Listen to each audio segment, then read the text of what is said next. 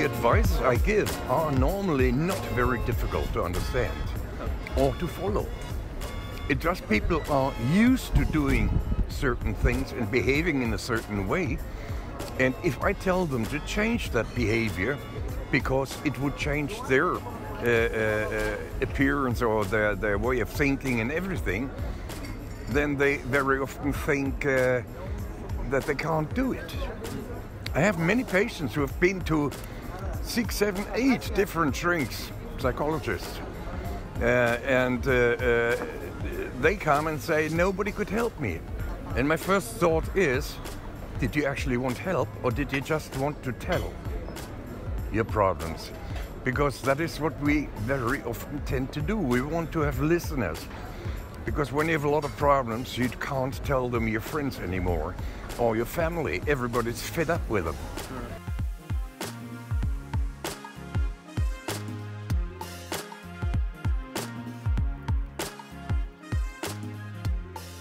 So you go to the professional, you pay whatever it costs, and then you start talking. And after a couple of times, you ask, what shall I do? You haven't helped me yet. Yeah. Then I tell what to do. Okay. And then they go.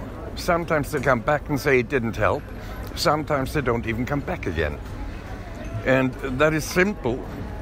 If she goes to one after the other, and we all tell more or less the same, because the problems she has are obvious in one way or the other, and there's always solutions for them. And when they don't listen to it, they don't do it, they won't be helped. And they will blame it on the professionals, the so-called professionals, as she will mention, or he will mention. But I have to be honest, there are more women who do not tend to work on the recommendations than there are men. And why is that, do you think? I think the men very often have a goal inside. In order to achieve this goal, they need to do what I tell them. Yeah. And they're thinking, without thinking, oh God, others have told me the same shit. They think about what I tell, and they say, yeah, that sounds right. I give it a try. So I have more success in this form with men than with women. But on the other hand, okay, I have also a lot of women who do what I tell them. Just proportional, it's more men. And why is it sometimes that happens, where people sort of feel good because they've said what they wanted to say, but they're not, or maybe don't have the energy to work on, afterwards, how to fix themselves? I think there's always a momentum of hope that maybe this shrink will know something else. But maybe the answers I would give are the same that others would give, because they are the natural answers. And maybe it gives them in other words, because I always put them in connection to the personality I can see in my patient. But still. And when they hear that, then, well, I've tried that. They've never tried it. They've listened to it, but they've never tried it because they didn't believe in it. That's one of the big problems. You see, I can almost repair any kind of an illness if the patient does what I tell them. Because I cannot do anything on my own. I can only give help so you can help yourself. That's it. And my patient has to be aware of that fact, that I am not a hocus pocus man. Yeah. I'm not God. I'm nothing. I'm just a guy who happens to know a lot of answers where others don't. But the work you have to do, it's you who has to do it. The hard work, I guess, comes when the person has to actually take the advice and go through it. Yeah. Yeah. So. Yeah. Well, you know enough of my patients to know, because you have sent them to me, to know whether it helped or not. Yeah. And whether they actually took the advice or they didn't. Yeah. And if they did take the advice, then it was hard work. Yeah. But the result always came. People very often tend to think a hell of a lot before they go and pay a guy like me. Meaning, they think, oh, I could have done that, I could do this, I could do that, and so on and so on. So many times they have the feeling, I've already done that.